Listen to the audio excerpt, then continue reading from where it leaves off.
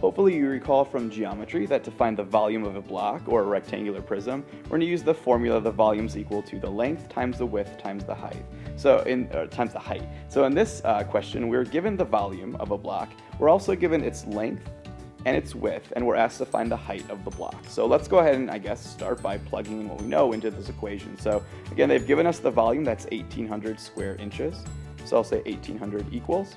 I then also know the length and the width of the box, so I'm going to plug those in as 10 times 12.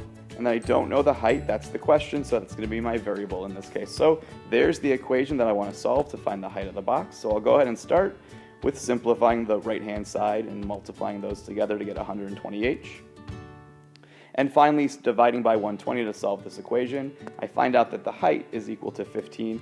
Again, always go back and double check that you've answered the question they asked you. They did want to know what the height of the block is, which we found down here. So I'll just go ahead and throw a label on that and say the height of this block must be 15 inches.